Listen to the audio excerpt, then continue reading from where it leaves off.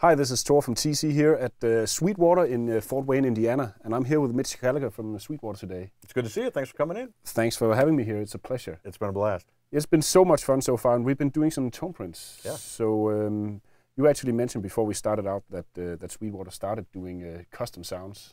Yeah, that's right. We have a heritage going way back, almost 35 years now, of originally one of the first products we made was sound libraries for the K250, the Kurzweil, the original Kurzweil sampling keyboard that people like Stevie Wonder and Kenny Rogers were using at the time.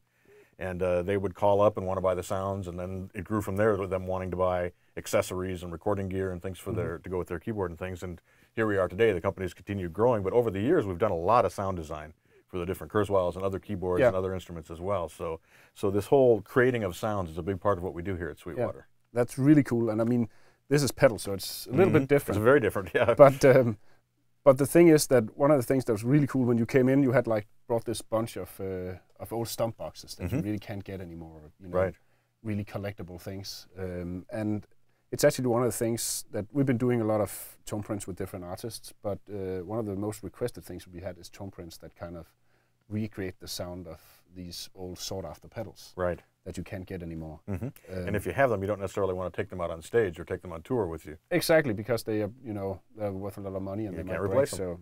them. So this is what we're doing here today, is actually trying to redo some of the sounds from these old pedals without actually copying them one by one. Right, like you had said earlier, we're capturing the spirit of the sound of those pedals. What do we have here now? This is the Hartman Analog Flanger, and it is basically a boutique version of an original Electro-Harmonix flanging pedal, and so it recreates that sound all in the analog domain. It's a nice sounding pedal because it's kind of subtle. It's not an over-the-top flanger, but it lets you get some nice chorus type sounds and some good sweeping flanging kind of sounds. And I'm anxious to see what we can do with the Vortex. Yeah, let's try it on. I remember, and that's one of the things I always tell people when I do demos for some of the pedals, and when I get to the flanger, it's like, that's actually a lot of the old sounds that you'd think would be a chorus is actually flanging, like Andy Summers from the Police. That's actually that kind of pedal. Right. Yeah, they weren't using a chorus pedal; they were using a flange pedal. So cool. Let's check it out. Yeah, and magically, a distortion pedal appeared in the photo. Basically, a lot of times, overdrive and distortion kind of makes it easier to hear the differences and the tonal nuances of a flanger. It kind of brings out the best of that pedal. You have that extra harmonic content for the flanger to work upon as it's sweeping through. Yeah, so we kind of used it both to dial it in, and also you can do a lot of cool sounds with a flanger and an overdrive pedal at the same time. Yeah, absolutely right.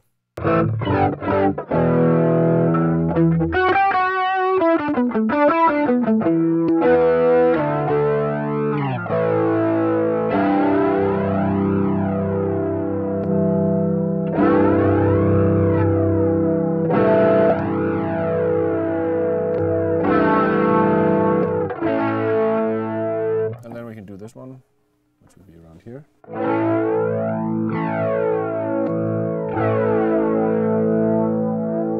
That basically means that we have all the pots mapped out now. Right. So it's more or less of a tone print. So at the 12 o'clock position on the delay time, we're the same as this is. Yeah, exactly. And then you can kind of change that delay time, which changes. You were telling me the width, the height of the flanging. Yeah, we can kind of hear it just to kind of demonstrate what it does. So it's basically how high up the flanging goes. So if it's cranked all the way back, it's going to go all the way up to the point where it's almost unnoticeable. It goes really. Whereas if you back it down, it's a deeper sound. So I'll just crank it all the way up so you can hear.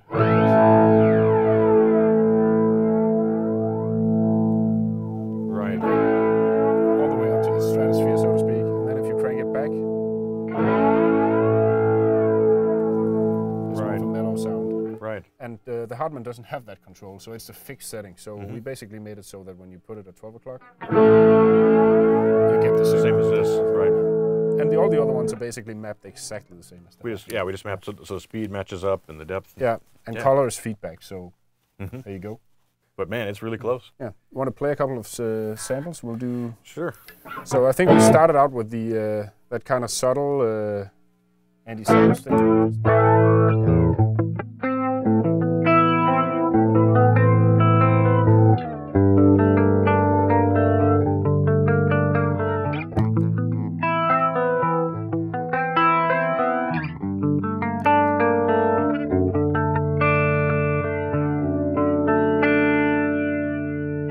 Really close. So that's another tone print. Yeah, another success. Yeah, it's really great. What should we call this one? What do you think? Let's call this one the Electric Vortex. I like that. It's like it's a cross between the Vortex and the Electric Mistress. Exactly right.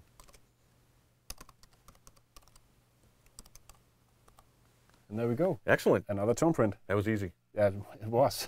Cool.